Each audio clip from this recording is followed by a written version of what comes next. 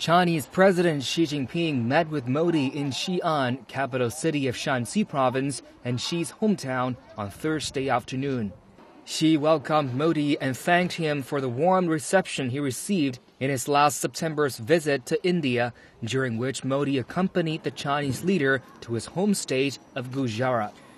Xi said that during his September visit, they reached an important consensus on promoting the bilateral strategic partnership of cooperation and forging a closer partnership of development.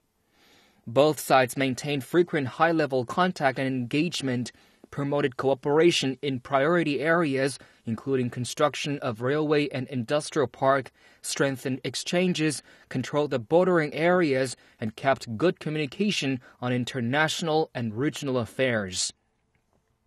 Calling China a great neighbor, Modi said India was ready to strengthen the mutual trust with China, make closer strategic communication, expand cooperation in all areas, increase cultural exchanges, and properly handle the disputes. Modi also voiced hope for a stronger bilateral trade relationship and closer cooperation with China within the Asia Infrastructure Investment Bank. Modi arrived in Xi'an on Thursday morning.